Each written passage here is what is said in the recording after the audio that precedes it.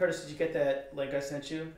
You're talking about the one to the Stephen Colbert thing? Okay, so for those of you at home, so Terence Tao is a mathematician who recently won this thing called the Breakthrough Award because he did some good thing in math. And so he was being interviewed on Stephen Colbert, and they talked about specifically about prime numbers and different kinds of sets of those and infinity, and do they show up? And you might think that mathematics, especially like cutting edge mathematics like that, really wouldn't have anything to do with spirituality or have anything to do with religious type stuff. But actually in Swedenborg's writings and in the things he reported, numbers come up a lot and they have a lot of importance. When I heard that, it reminded me of, I have a little segment from he kept a journal of spiritual experiences.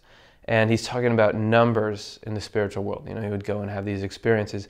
And he says sometimes numbers appear. He would say the paper would be filled with numbers. Or he says here, they also appear on the walls, which I'm thinking is like some kind of screen, you know, like a TV screen or something, which signify the things that the celestials think. And the celestial, that's like the highest, the deepest, most wise angels. But it's hard to know what the numbers mean unless you think like those angels. So that actually the thoughts of the highest angels can be represented numerically, which is interesting. And, you know, prime numbers, as Terence Tao was talking about, I mean, those are prime because of the factors or lack of factors that can go into them. You know, which numbers can you multiply to get those? And Swedenborg, actually, factors are a big part of his worldview. That he says, for example, the numbers in the Bible, in Genesis, Noah is 600 years old.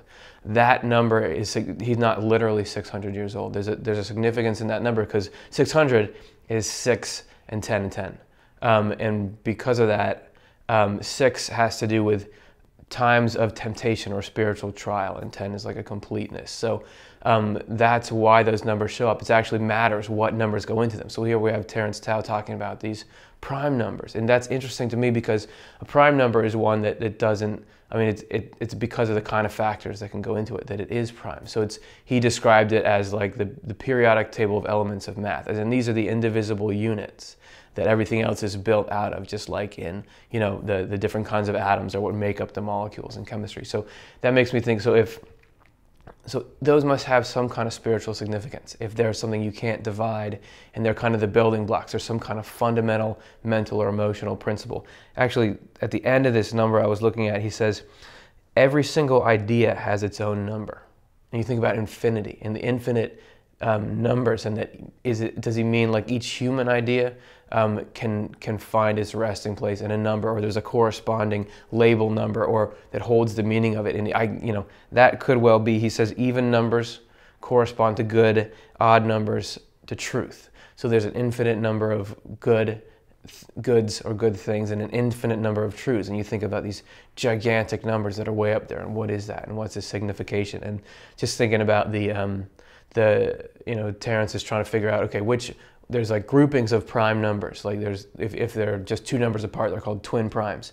And they're trying to figure out, are there infinite twin primes or not? And what does that mean on a spiritual level? You know, this number, these two concepts that can't be divided further, but they have relationship, and where does that show up? So obviously I don't have any conclusions, like solid conclusions or insights, but I just think it's fascinating to kind of ponder it and to know that, you know, that there is a spiritual, which is the same as saying a psychological, mental component to numbers. And you see that numbers are so important. They've created all this technology we're using to do this right now came about because of people working with numbers, you know?